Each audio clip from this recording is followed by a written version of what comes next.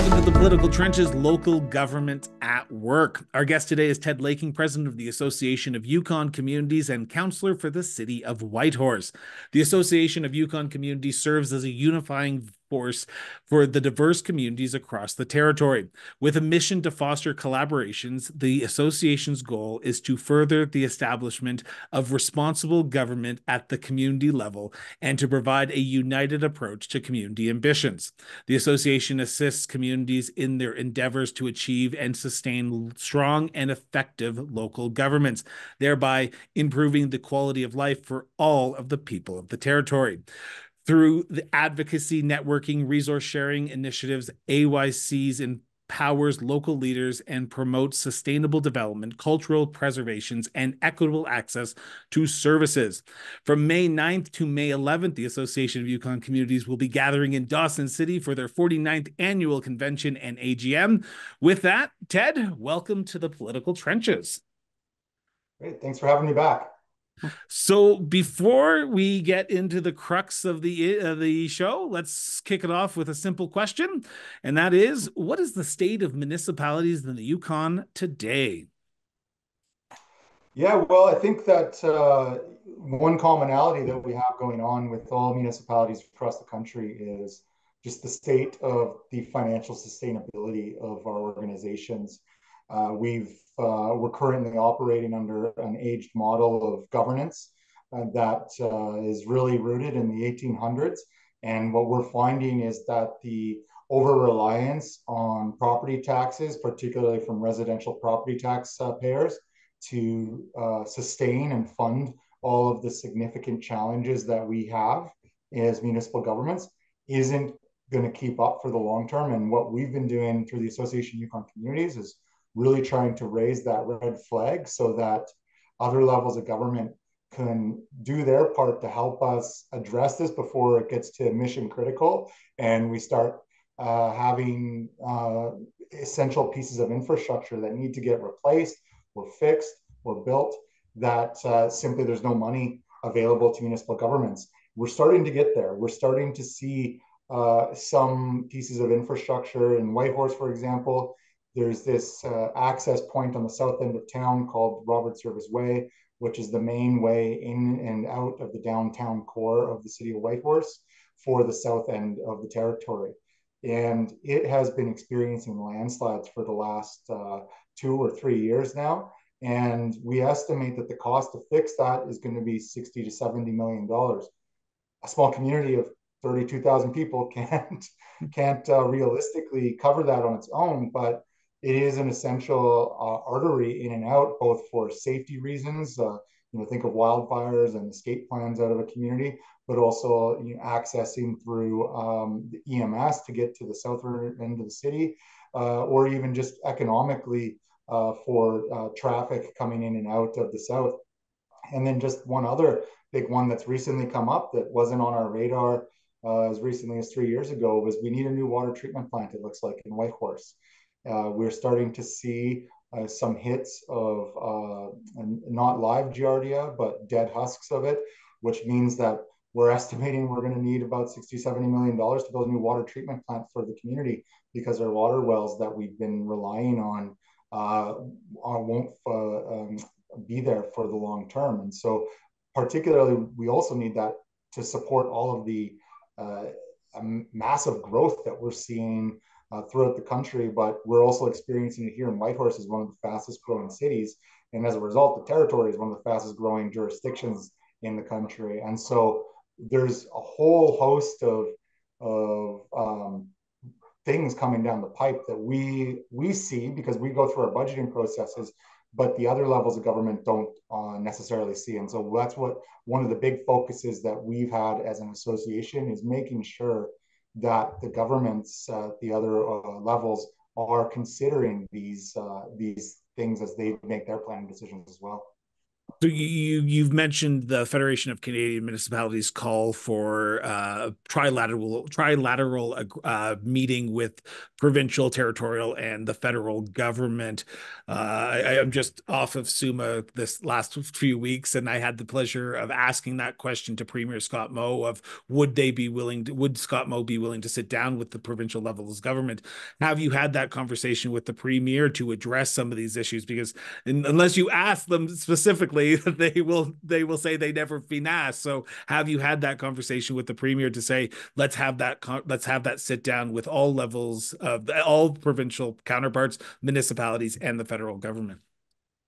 Not directly with the premier, but with the minister responsible for communities in the Yukon. I have, and I would say the early reception is lukewarm. I think that provinces and territories are always hesitant to give up power or authority or to be the gatekeepers to municipalities.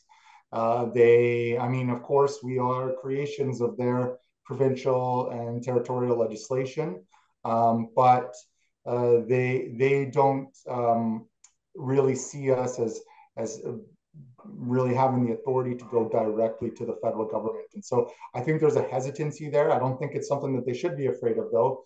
In many ways, this helps them. This takes stuff off their plate. This doesn't let the federal government get away with just doing the blame game of, oh well, it's a municipal issue, so the province or the territory has to deal with it.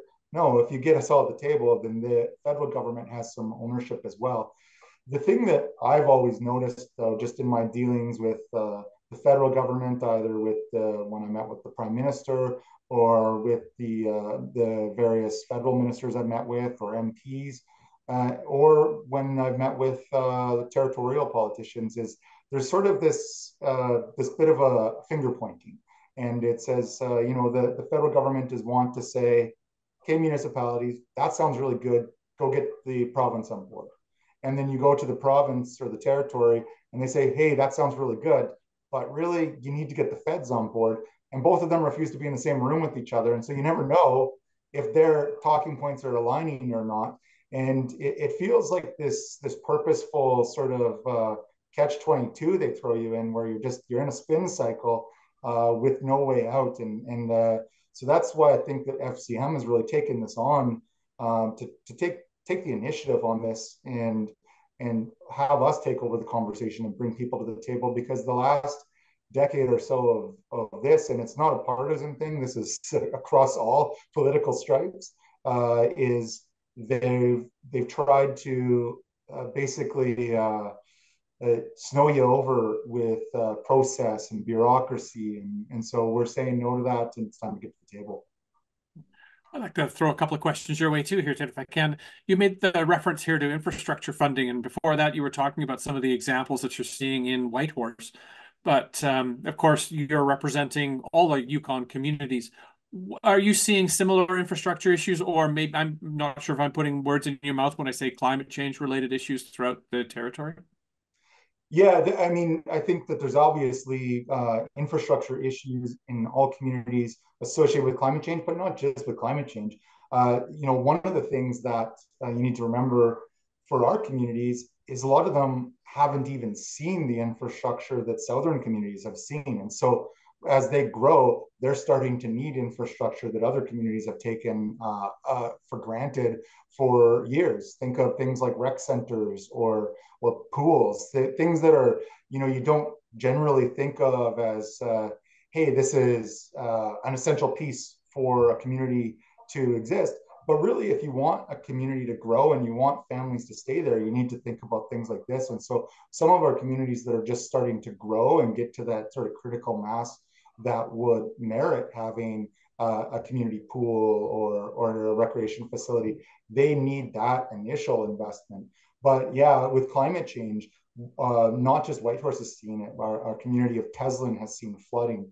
Community of Dawson has seen flooding. The community of Mayo was evacuated last year due to wildfires. And so we are seeing significant impacts due to it. And yeah, obviously my experience is deeply rooted in my time as a city councillor in Whitehorse, so I can speak with a lot more authority on the infrastructure needs of Whitehorse, but that's not to diminish the needs in the communities. I know one thing in particular that many of the communities have indicated that they need is, with all of the demands being thrown on them with growth and with immigration, they need significant new investment in underground infrastructure such as water and sewer. And so these are the types of challenges we're seeing.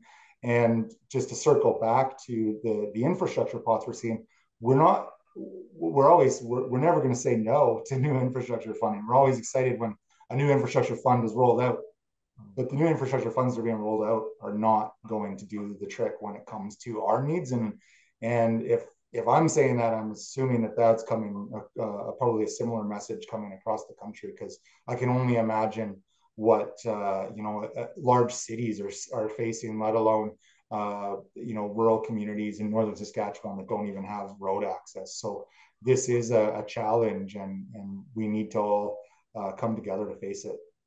I follow that up, if I can, with just a more general question on the association.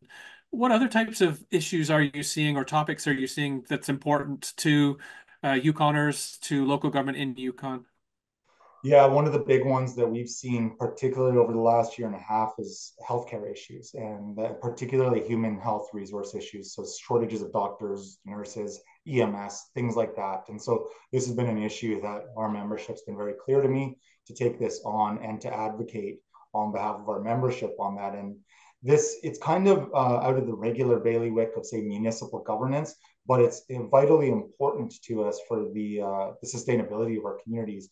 I'll just circle back to an earlier comment I said about recreation centers and pools being vital as a way to ensure that people will stay in their community long term and raise their family. Same can be said with healthcare. That is an essential service, and if you can't rely on a nursing station being open or having access to EMS, well, chances are you will probably take your family to a place that you can rely on that. And what we saw last summer in the Yukon was really disappointing, and that is rolling closures of healthcare centers throughout all of rural Yukon. And we saw some communities have blackouts with no access to a nursing station for up to a month. And, we heard stories from people that were going through pregnancies at that time and needed to go for their regular checkups. And so now all of a sudden we're putting people that live in rural Yukon that need to drive 6-7 hours to Whitehorse for a simple checkup. And so this has been an issue that AYC has taken on. Another one that we saw over the last year was shortages and blackouts of EMS coverage. So, and I always throw out this example because it really highlights how it hits us all. Is last year we held our annual general meeting in Watson Lake, Yukon. It's a community of about 1,500 people, a few hours south of Whitehorse. So we had the premier, we had the minister, we had a bunch of territorial and federal officials there. What happens during that weekend? Well, an EMS blackout. So even with all of these high-profile politicians in this small community, we get a notification during our dinner on the first night. Sorry, there's no EMS there, so be careful tonight.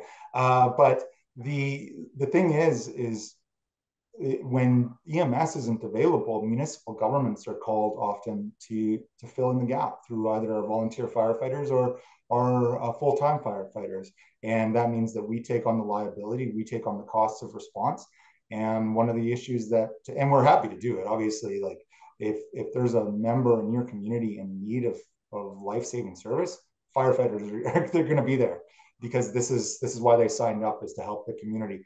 But it has a real administrative impact in that there's costs to the municipal government. And, take the case of Watson Lake, for example, and I think I may have overstated when I said 1,500. I think it's actually closer to 1,000. Small tax base, and but they're called to provide services that are traditionally the territorial government services, and we've run into issues of even getting reimbursed for that. And when you have a small tax base, that can mean a difference between making budget and not making budget. And so these are, again, issues that they all sort of connect. How livable is your community, and how financially sustainable is your community? I say we as the royal we as the provinces under the 49th parallel often take for granted sort of the collaborative work that municipalities play in sort of the distance from each other.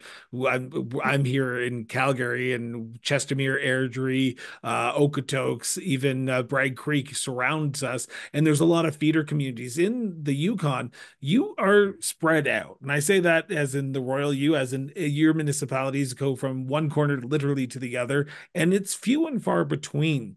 There is a collaborative effort, though, in the Yukon, from my conversations with some of your mayors and councillors, that you rely on First Nations communities with other municipalities who are close to you.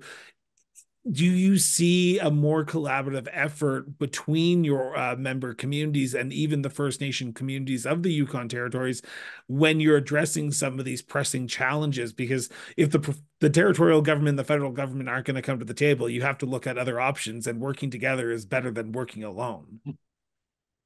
Yeah, it's a really great question, and this is actually one area that I'm quite proud of during my tenure as president. Is we've established what we call the Chiefs and Mayors Forum, and that brings together the mayors and the chiefs of the Yukon.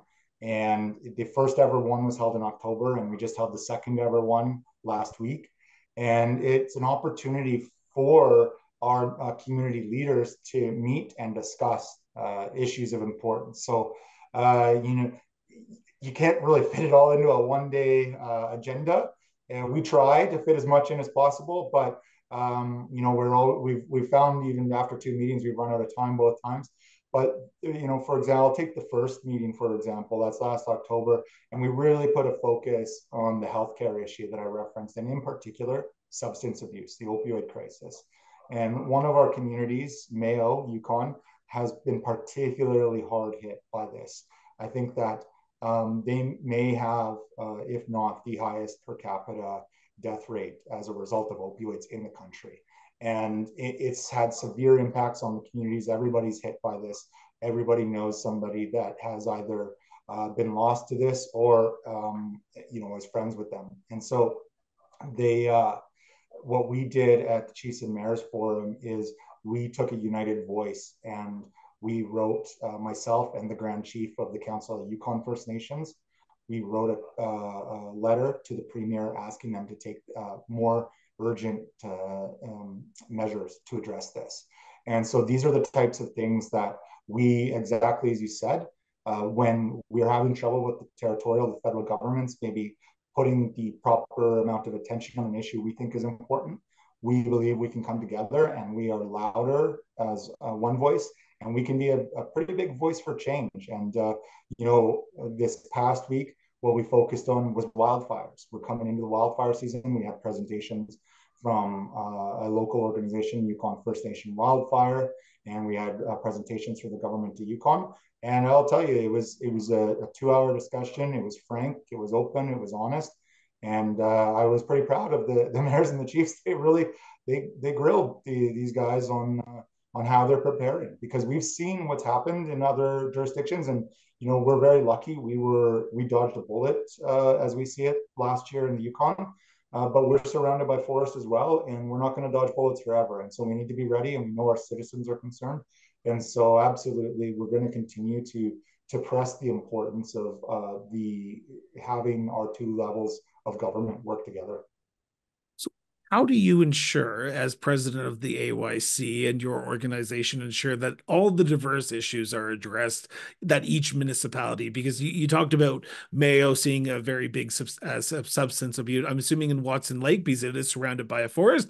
Forest fire is a big concern for them there. In Dawson's City, which Ian and I have chatted about on this show, we've talked about sort of the shadow population that the community is seeing, and sort of the need for for infrastructure based on the entire population, just not the residents of the community. How do you, as the association, sort of navigate the individual issues that communities face and approach the territorial government and say, these are the challenges that we need to talk about this year because these are the most pressing ones? Or is it a consensus in some sense to say, okay, these are our issues and we're going to address them as one and not as 10 different communities? It's an interesting question, an interesting challenge. The thing that I've found over my 2 years is, as much as the issues may seem a bit different in the way that they are either manifesting themselves or the way that the community has focused on them, there's often a lot of common denominators amongst them. And it may just be that the community is particularly focused on this one issue. But one thing that I found is when a community brings to the executive or the board of directors of AYC an issue that they've identified, is something as simple as just start shopping that issue around to the other mayors and councillors. Have you heard of this? What are your thoughts on this? And slowly you start to suss out that they're experiencing it too. They just haven't either identified it yet, or it could be, a bit lower because something else like, a wildfire is happening right now. So we're not so worried about that shadow population or that peripheral issue or the peripheral user issue. And so I think the challenge that we have, as you said, is we're so spread out. But the great thing is things like Zoom and stuff that have are kind of like the silver lining that have come out of the pandemic, is it's really expanded our modes of communication and our ability to do things like host meetings over the internet. And it's actually caused a lot more, I see, investment in internet technology. I mean, the Association of Yukon Communities, we've recently invested in some of those Starlink dishes because we found that when we're going into communities, the rec centers, as I mentioned, sometimes the infrastructure is a little outdated and the internet simply cannot support our hybrid meeting capacity. And so what we've done is we've said, well, what we'll do is we'll invest in the satellite technology and we'll just bring it around with us. And so that's been one way that we've done it. And I find that it is, for a volunteer job as president of the Association of Yukon Communities, it's a lot of work, but you learn a lot and it's really rewarding. And I've really enjoyed sort of kind of plugging the different pieces of the puzzle into different people's communities and seeing how it adapts. And oftentimes, when you take one community's issue and you ask another community how, what do they think? Sometimes what we found is they've said, oh yeah, we've actually dealt with the issue and we dealt with it like this. I mean, you can go back to the other community and say, what about this? And sometimes you haven't had to elevate it to the level of like the political level because you were able to not reinvent the wheel. And so it's a lot of communication, really. Your comment around Starlink and some of the technological changes, I think, is quite interesting. And as long as you've been involved in local government, whether it's AYC or whether it's through the city of Whitehorse, what are some of the biggest change you may have seen in terms of the structure or requirements or the outcomes that local government in Yukon has? Yeah, I think that there's a couple of things, and they're not, I would say, not really technology-wise. I would say that they're more of expectation-wise. The municipal councillors in the Yukon are part-time jobs, right? And Whitehorse we're a bit higher up on a pay scale, so there's a bit more expectation. But I think that most people expect of their municipal councillors in all communities to be a full-time job. And that's partly because the issues, that there's this certain sense of urgency on a lot of these major issues. We've identified a lot of big issues, housing, population growth, climate change, major issues. But now that everybody's primed, okay, let's come up with solutions. And there's more demands being put on local government leaders. And so what it is challenged all of us is, how do we maximize our outreach and engagement with our community, our limited time, because we all have day jobs as well, to go out, do the necessary research and bring a reasoned argument to do this. And with that comes strained resources on our staff as well. Some Whitehorse has, several hundred staff, but some of these smaller communities have a dozen staff or less. And so to deal with issues like housing and climate change, it's really difficult. I look at the federal government's Housing Accelerator Fund that they rolled out with best of intentions. And this was to help get infrastructure money in the hand of municipalities so they can do things like get ready for more housing to be built. But the turnarounds and the red tape required was unrealistic for small communities. And so it's not even just the expectations from our own constituents that have increased, but other levels of government have increased their expectations on us. But circling back to our financial sustainability discussion earlier, without the ability to ramp up to meet those expectations, you're setting us up for failure. And so that is certainly a big change that we've seen. And one of the things that why I get so excited about this and sometimes, I think that I annoy my territorial and federal counterparts because I'm always banging the desk on this, but it's really important.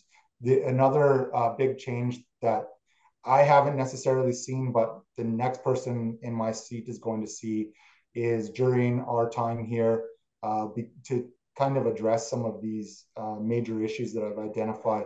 We determined that a 3-year municipal term wasn't enough. Speaking from experience, I'm a newbie to all this, and it took about 6-7 months to really just figure out how things work. And now we're coming to the last 5-6 months, and things are winding down. We're not going to be able to make big changes. Rightly so, the municipal staff are going to start, putting off some big things because they know that there's going to be a new council coming in October. And so we decided we needed a 4-year term. We asked the territorial government to make that necessary change.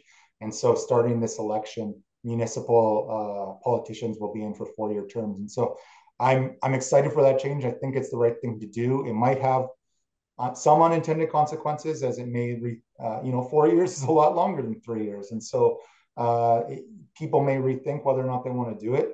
But I think what you'll see is more consistency and more long-term strategic thinking. And I'm excited to see how that one will go.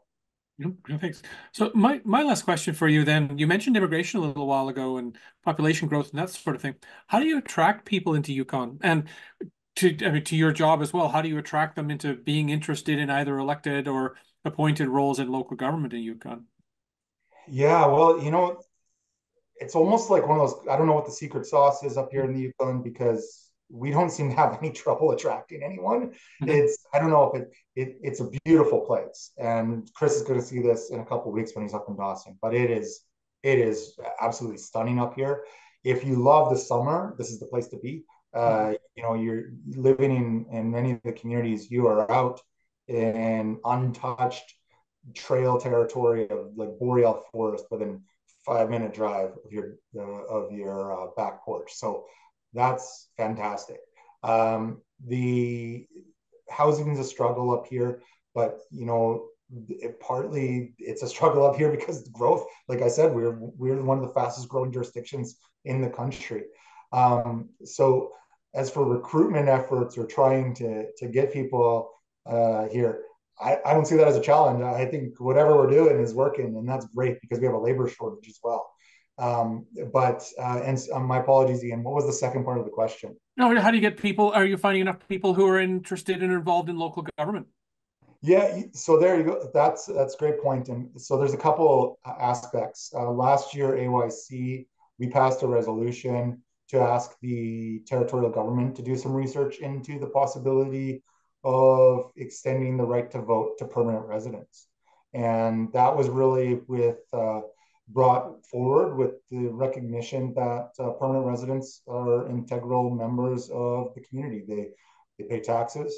They often own or run small businesses, are a huge component of addressing the labor shortage, and they're growing a segment of the population. And so the government of Yukon's taken that and is doing some, I think, cross-jurisdictional analysis that's one way to do it. Another discussion that is being brought forward at our AGM in Dawson is a similar concept, but this time around the voting age. And so there's lots of discussions about, does that expand interest in municipal government? But also one thing that that AYC has taken an interest in is being more vocal and more visible. So we are more involved in the community, either at major events. We've recently, there's this thing called the Arctic Inspiration Prize, which it sponsors or rewards entrepreneurial groups from across the territories for unique ideas such as arts and culture or traditional knowledge. And so this year, for the first time, the Association of Yukon Communities nominated a group for that. And so we're fingers crossed that when the awards are doled out in a couple of weeks, that there's some good news there. But these are the types of ways is that we want people to realize that it's the city or the municipality doesn't just exist when your property tax notice comes at the year and you can shake your fist at the cloud and curse us. There's a whole lot of things that we do that are important. As I mentioned, recreational facilities. One of the things that I think Chris asked me the first time we did this interview, what's the thing that you're most surprised about or you weren't expecting? At the time I said waste management. I'm changing my answer today. Today, it is traffic calming, particularly in residential neighborhoods. I've heard so much about people speeding down a boulevard in an area. I would say traffic I wasn't surprised about, gridlock and, it takes me 30 minutes to get to work or whatever. That's probably on the low side for Calgary, but for Whitehorse, that's 30 minutes is a lot.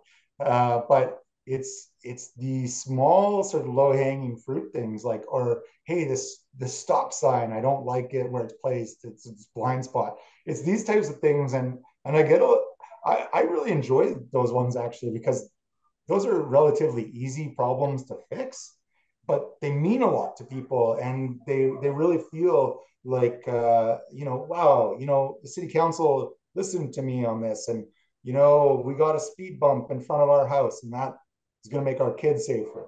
And I think it's those types of things and then that kind of word of mouth that gets out there that your municipal leaders and are listening and addressing. And people kind of, I think, will get more interested in oh, I can make a bit of a difference. And it's sometimes it's the small things, but that's okay. So Thanks. I have one final question here. And of course, we talked about the upcoming AGM, which is happening from May 9th to May 11th in Dawson City. I will be on hand. I'm looking forward to meeting some of the mayors and councillors and having them sit down and chat with them about their big issues and what they're eye-opening. And I'm assuming it's probably going to be wastewater management or roads, as you just said. What can delegates expect to hear at this year's AGM in Dawson City, or what can we expect to see come out of this AGM and conference in Dawson? Well, I'm really excited you're coming because this is going to be one for the ages, in my view. And I'm setting the bar really high now, so oops. But we have some fantastic presenters. We have Sammy Jo Small, who is a Olympic gold medalist for Team Canada women's hockey, a several-time world champion as well, former MVP. She was a goaltender for Team Canada. She's coming to present on kind of what I just talked about, is the importance that you can bring to a team by not being by being more than just the spotlight or doing the really grandiose thing, doing the little things and helping your team in that way. Speaking to and we see a significant overlap in that message with the role of municipal governance. And so we have Sammy Jo coming. We also have a Mayor Williams from Yellowhead County from Alberta attending. We have Councillor Tara Westerland from RMA who's attending. And we are going to be hosting a panel on emergency wildfire preparedness. And they will be part of that.